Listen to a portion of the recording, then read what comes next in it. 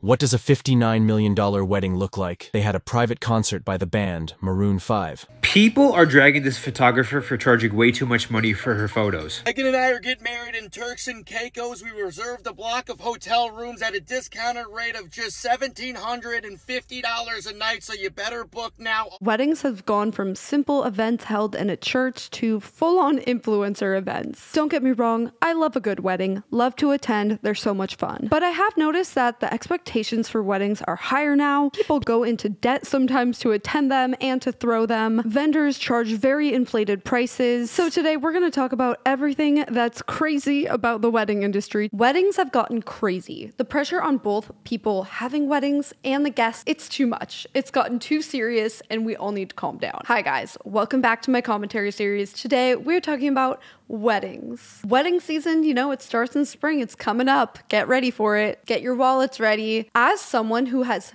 filmed a lot of weddings and has also attended a lot of weddings, both as a guest and a bridesmaid, I feel like I've got some good insight on this, especially with the filming of weddings, because you get the behind the scenes look of the entire day. Weddings in general have become more of a status symbol now than they used to be. There's more pressure to have a Pinterest or Instagram worthy wedding that did not exist in the 80s or 90s before social media. You know, social media played a big part in people wanting more extravagant weddings. Let's start out with talking about the cost of weddings, because people are spending more on weddings now than they ever have. The average cost of a wedding now is $30,000, but I just know the weddings I've been to cost way more than that, I would assume. And listen, if you have the means to afford a fancy wedding, I'm here for it. I'm all for that.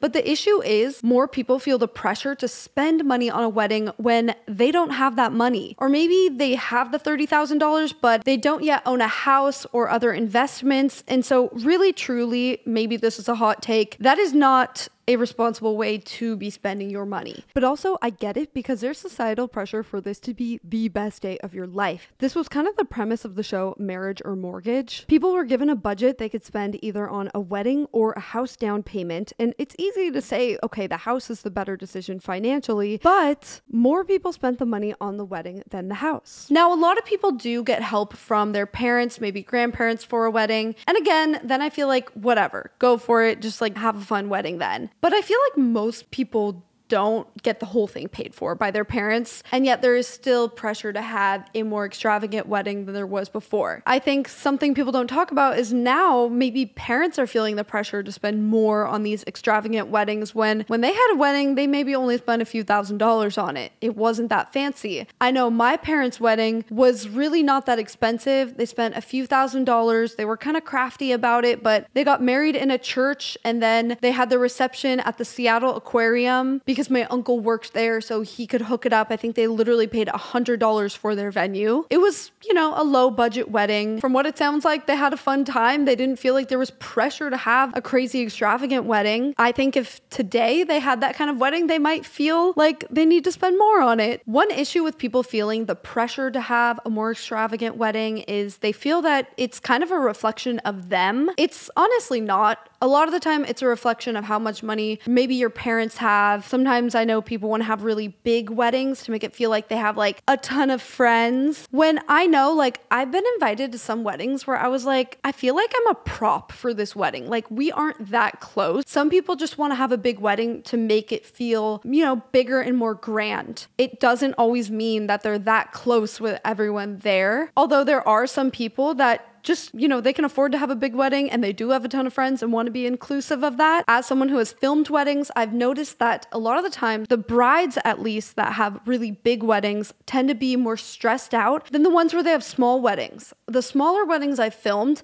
I feel like everyone is just having a better time. And it actually makes sense because there is less pressure. Like, there's less moving parts, there's less to deal with, less drama probably. Then the bigger weddings, it is more pressure. And some people want that and are very happy with their big weddings. Don't get me wrong. I'm not trying to shame people for having any kind of wedding or saying one is better than the other. These are just my observations as a videographer. So some of the reason that wedding costs so much now are because there's kind of a wedding tax or a wedding markup.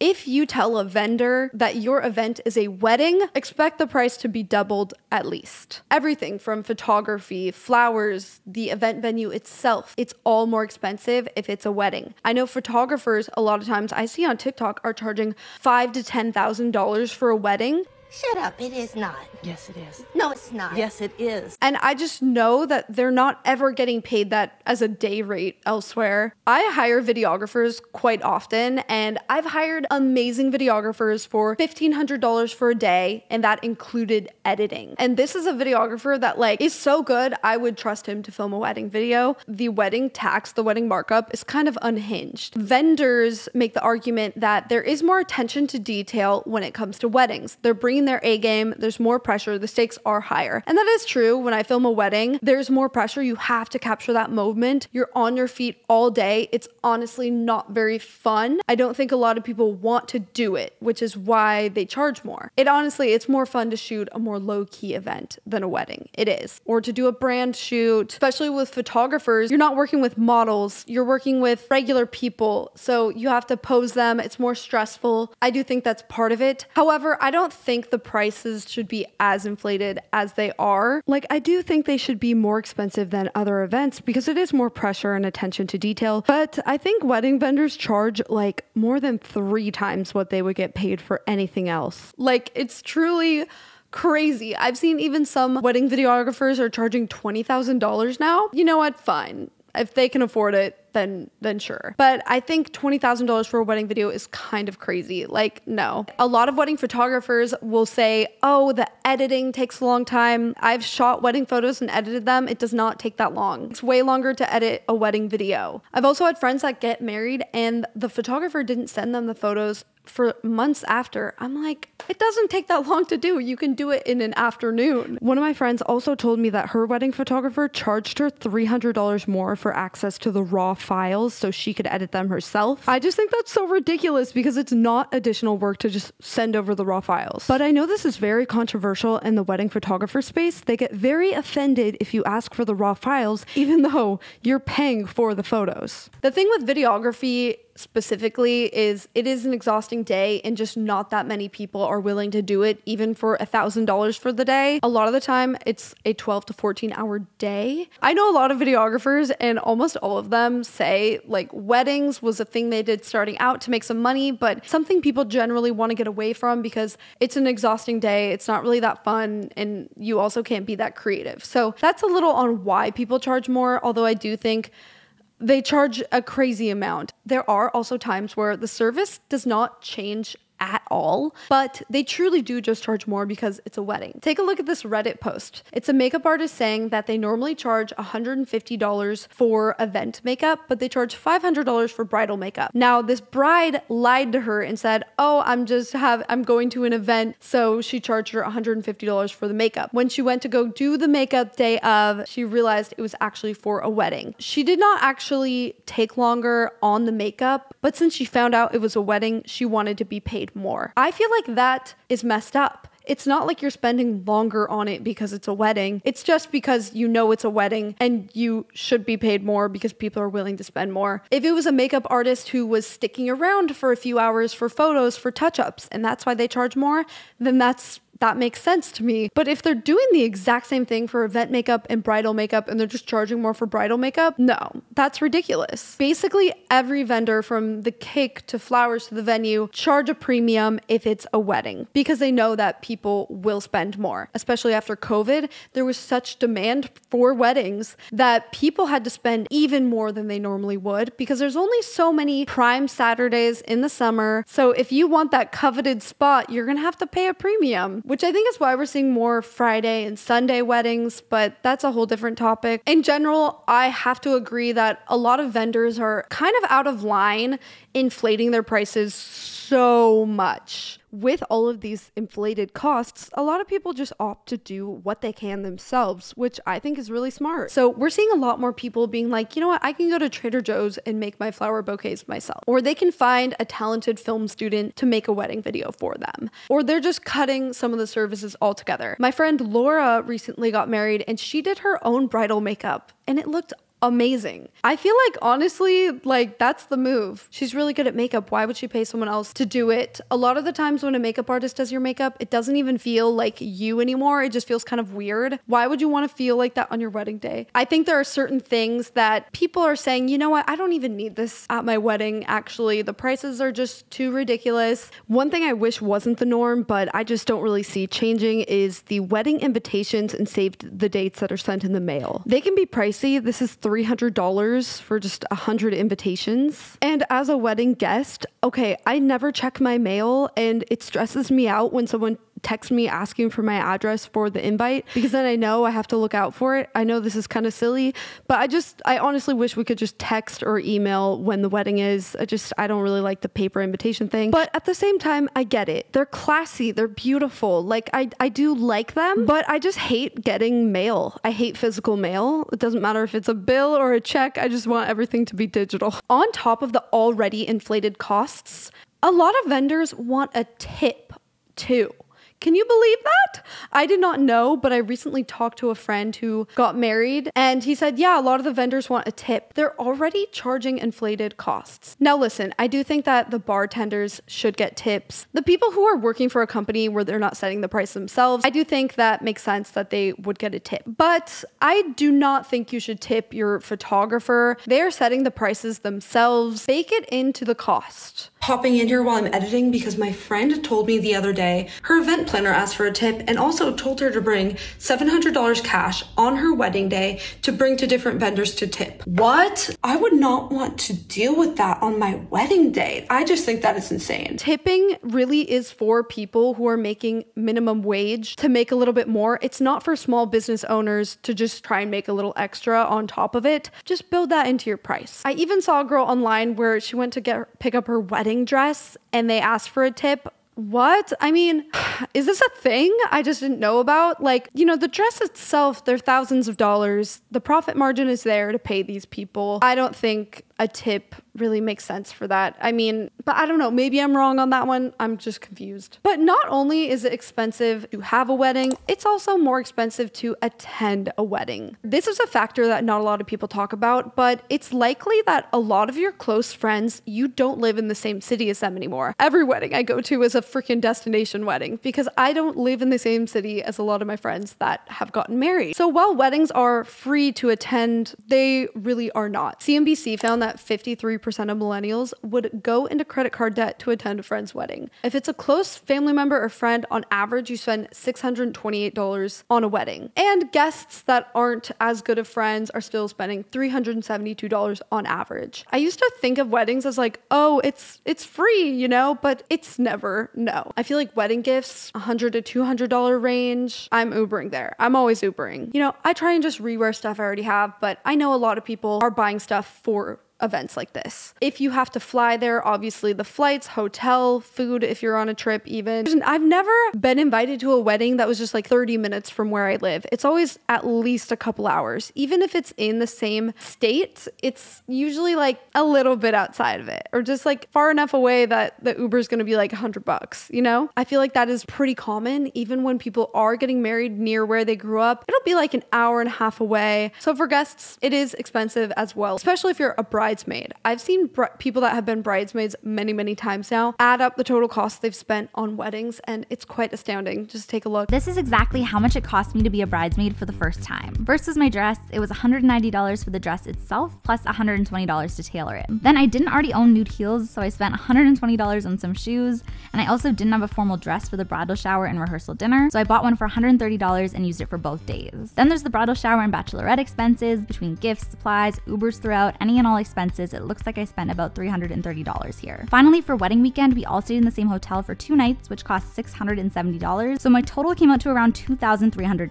Bachelorette parties, we need to talk about this. They have also gotten a lot more extravagant. Did you know bachelorette parties, it used to just be like a one-night thing going out in your town. And now people are going to Europe, to Cabo. And listen, I'm here for a bachelorette party. I think that they're very fun. I've never regretted the money that I've spent going on them. It's fun. But I will also acknowledge that I have more flexibility in my spending probably than most people, and also in terms of time off. Now, if I really only got 10 days a year off from work, and I had like 3 weddings I was going to this year, and a bachelorette party, I would start to feel like my whole vacation schedule is dictated by weddings. And I have friends that this happens to. I had a friend who went to 16 weddings in a year. And you can't always say no. We'll talk about that later. But bachelorette parties, you know, they are more expensive now. A new trend with bachelorette parties too is having themed outfits. So not only are you spending money going out, doing activities, food, restaurants, and everything, but also you might need to spend money on like a space cowboy outfit or whatever. That for sure did not used to be a thing. In many ways, it's more expensive than a regular trip. First bachelorette I attended outside of my own was in Palm Springs. It was 3 nights and I spent a total of $965. A couple months after that, I went to Miami for a 4-day bachelorette trip, which grand total was $1,425. This January, I helped plan a bachelorette party in New Orleans for one of my best friends.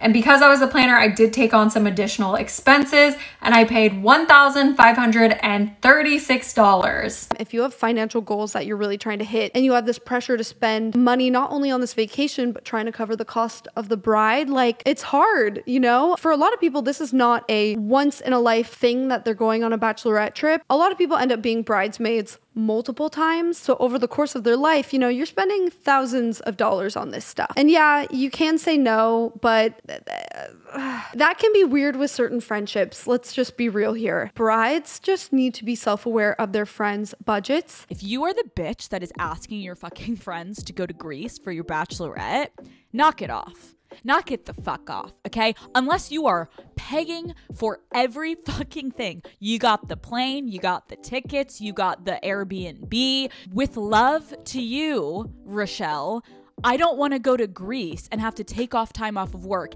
and pay out of the asshole to go to your fucking bachelorette. Like, don't ask them to come to Greece for your bachelorette party if they're not going to Europe ever. I don't have any friends where this is an issue. All of my friends that have had bachelorette parties are conscious of this. We do hear a lot about brides that want very expensive bachelorette parties, but overall, yeah, I've definitely spent more on Airbnbs and hotels and flights going to bachelorette parties. I'm happy to for my friends, but I'm not gonna lie, it does add up. If I were to look at the number, I probably would go, oh. And it's not just for the bride side, okay? Have you ever been to Vegas? Have you ever been to one of those pool parties and met bachelor party groups where they're spending so much money on a table? It's just insane. I would argue sometimes the groom side spends more on these bachelor parties than the brides. Another thing with being a bridesmaid is the dress. I feel like bridesmaids' dresses become a big topic of convo because usually these dresses are kind of campy. They're very specific. You're never gonna wear them again, most of them.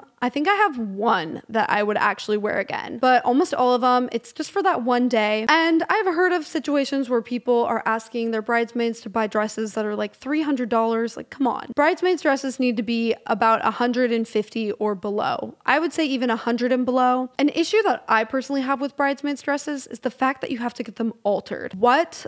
These dresses, I'm never gonna wear again. I don't even spend money getting the clothes I wear every day altered. Why would I spend it on someone's wedding? Like, this is just, no. I actually have never spent money getting a dress altered.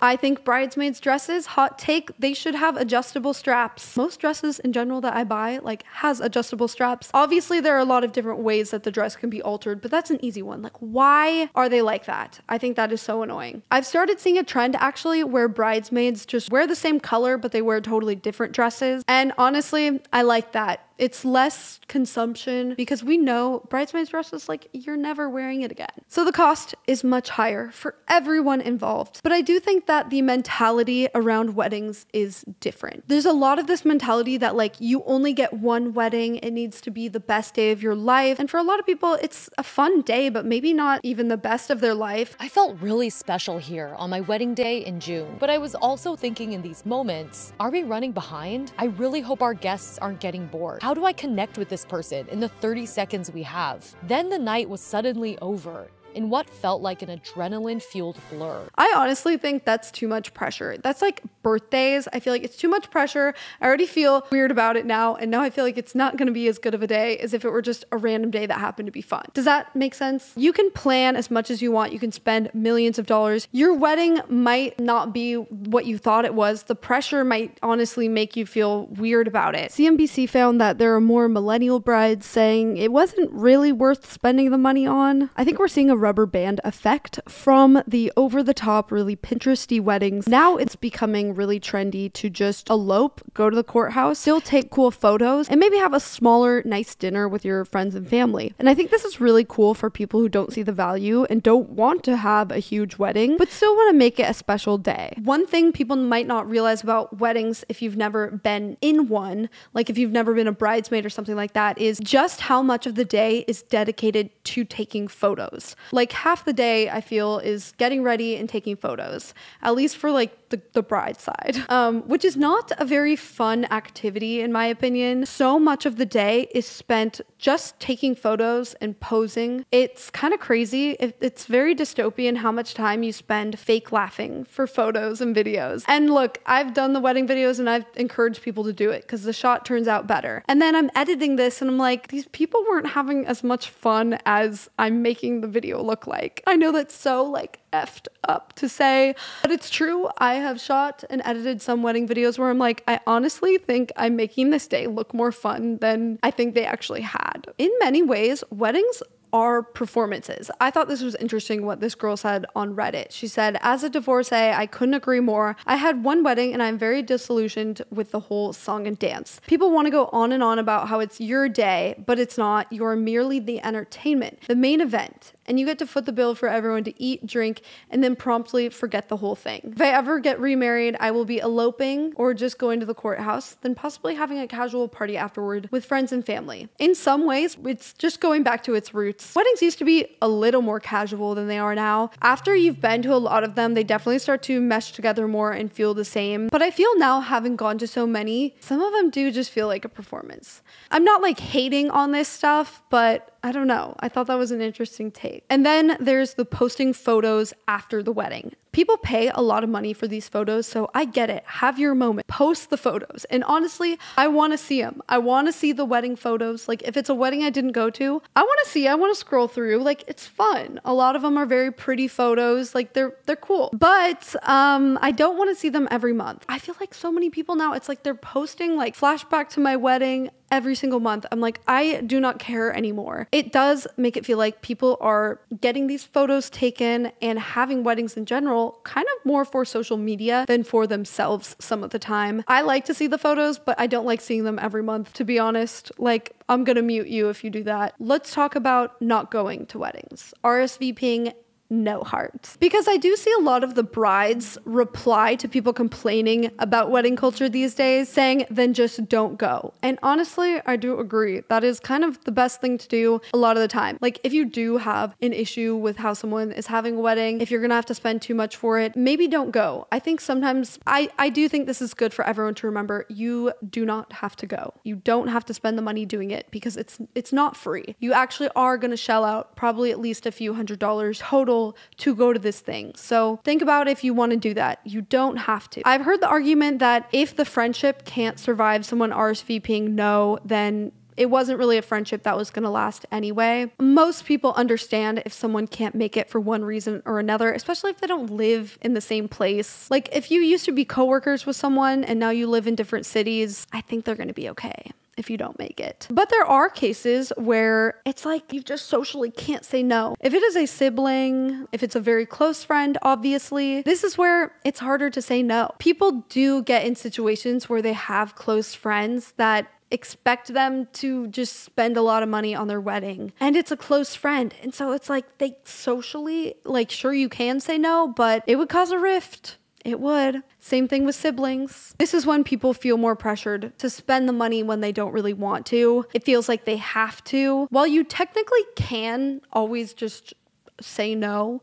I do think there are situations where it's like socially, it's kind of unacceptable. Because wedding invites used to say something like, Megan and I are getting married on October 26th at the church down the street, reception to follow. We really hope you can make it. If you can't, we understand. Now, wedding invites today sound a little like this. Megan and I are getting married in Turks and Caicos. We reserved a block of hotel rooms at a discounted rate of just $1,750 a night. And if you do not make it to our wedding, we will hold it against you for the rest of our lives.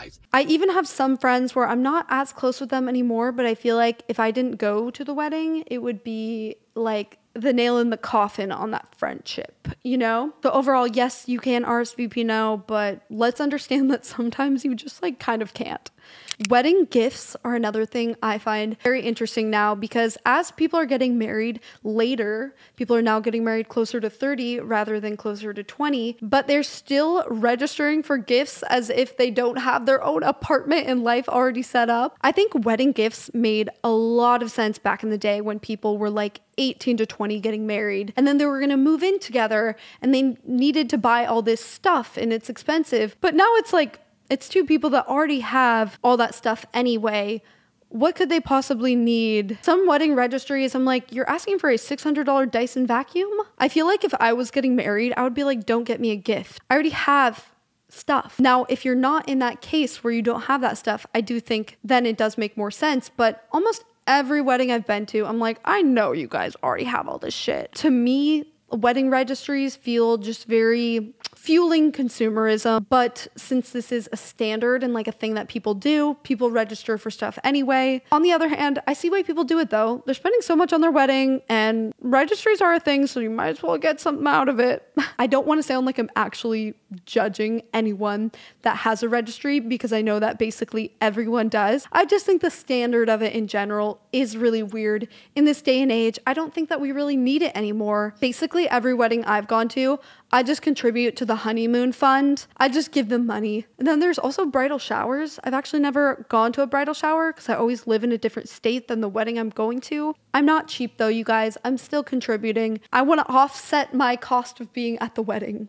That's what I want to do. But I don't know if people really need more plates and coffee cups and stuff. I also have some kind of judgy hot takes that we'll go through. I just thought this would be kind of fun to do. I don't want to offend anyone. These are just my opinions. And do whatever you want at your wedding. You know, like it really is your wedding. I respect people that make it unique. Like do what you want. Okay, but these are just my hot takes. I think that the garter toss is weird. I think that is just, I wouldn't do it. I think it's weird. I think the flower bouquet toss is still kind of cute though. I think that bridesmaids dresses should be like about $100 or less. Definitely no more than $200. Destination weddings need to have multiple hotel options. I've heard of people having destination weddings where there's only one hotel available and it's like $2,000 a night. That's straight up rude, actually. Tipping wedding vendors, no. Not if they own their own business, they can bake it into the cost. Yes, to like the bartenders and the servers and such. If you're having a black tie wedding, that's cool.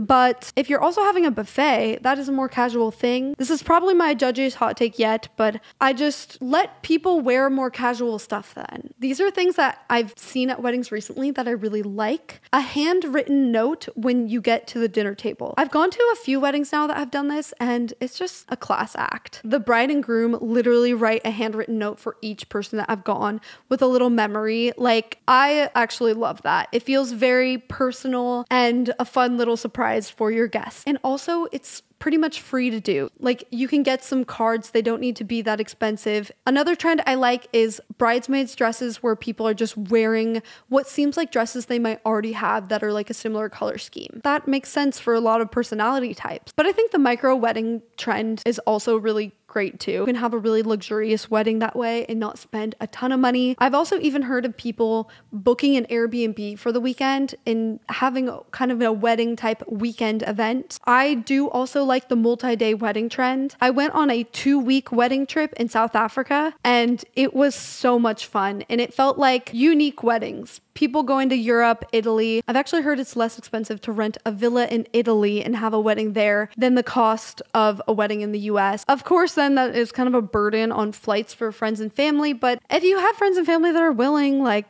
I don't know. I think that's a cool excuse to get everyone to take a fun trip. This is random, but I think a cool wedding would be chartering one of those yachts in Croatia, like that one that I went on. You can fit 30 people on that for $100,000 for the entire week. Just have a week-long bash. Like, let's say you are gonna sink $100,000 into a wedding. I would rather spend it chartering one of those yachts in Croatia and telling my friends and family they can come on it. That sounds more fun to me, in my opinion, than an actual wedding. That is my take on wedding culture. I think overall, we need to just take a little bit of the pressure off of weddings. A lot of them feel similar to influencer events. They feel like they are for Instagram, they're for the photos. I don't think they need to be that extravagant to still be a really fun time. And I hope that people just don't feel too pressured to spend more on a wedding than they can afford to. Because trust me, I have filmed some bigger weddings where people are definitely spending a lot of money. It doesn't mean that they're having a better time than someone that is having a more simple wedding. It really is more about the people there. All the photo ops, all the little decor pieces, the flower arrangements, people don't really remember it except for you. It's more about the people there celebrating with you. I honestly think a lot of people enjoy their weddings more when they cut their guest list a little bit.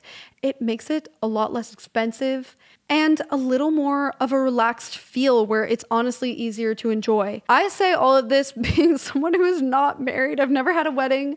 I'm not planning a wedding. I have no intention of getting married anytime soon, honestly. Just because I'm not like planning a wedding doesn't mean it doesn't affect me, because I'm still spending money on my friends' weddings. I'm still attending them, and I have filmed some in the past, but I'm retired from that. I'm not doing that anymore. Okay, of course, as always, I want to hear from you guys. If you have gotten married, what did you like about your wedding? What did you regret? What did you feel like was a waste of money? What was very worth the money? Tell me everything. I want to know. Let's have a discussion in the comments as we always do. And I will see you in my next video. Bye.